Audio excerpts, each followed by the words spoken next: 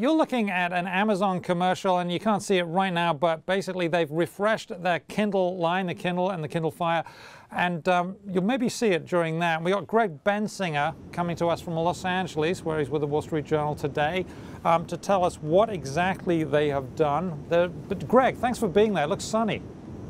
Oh yeah, it's very nice. I'm sure it is. So, so there's the Paperwhite and the new Kindle Fire. Tell us about these devices.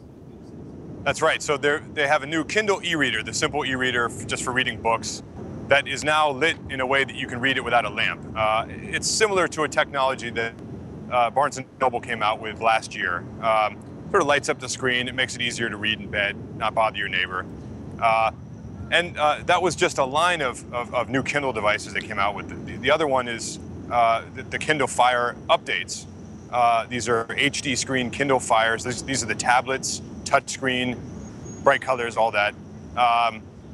And they have two sizes and a range of prices based on what features it has, and that can include a data plan or the larger screen.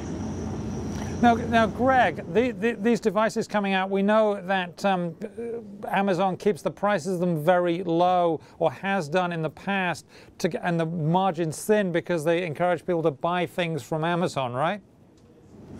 That's right. Well, Bezos today, who presented these devices on a stage here, he kept reinforcing the point that they don't make money on the devices themselves. They want to make money on the content you purchase on them. It sort of suggests maybe they're selling these at break even or a loss even. So you're right. Yeah, these are competitive prices. They seem to have Apple in their sights with its very popular iPad. And they, in fact, made a price comparison saying you'd save $400 in the first year buying a Kindle Fire versus an Apple iPad. And that is presuming you didn't actually spend all the money on books, I'm presuming. Now, what was the mood like in the room there? Were people impressed by this? Was there skepticism? How was it?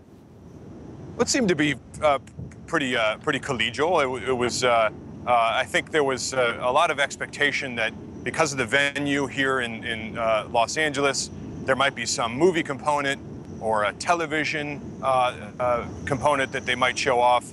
And so when they didn't, I suppose there was a little bit of disappointment. But these are the next line of devices, and I think people seem to be impressed, particularly with the price point. Okay, and when do these go on sale? Can I get them now? You can buy them now, but you cannot get them. There's a slew of dates where you'll start to get them, but they're all will be available before the holidays. That's important, of course. And starting in the next week or so, you can get your first one, leading it all the way into November. Okay. Very exciting stuff. Thank you very much. Greg Bensinger of the Wall Street Journal, enjoying the sun out there in Los Angeles. More on that story on WSJ.com.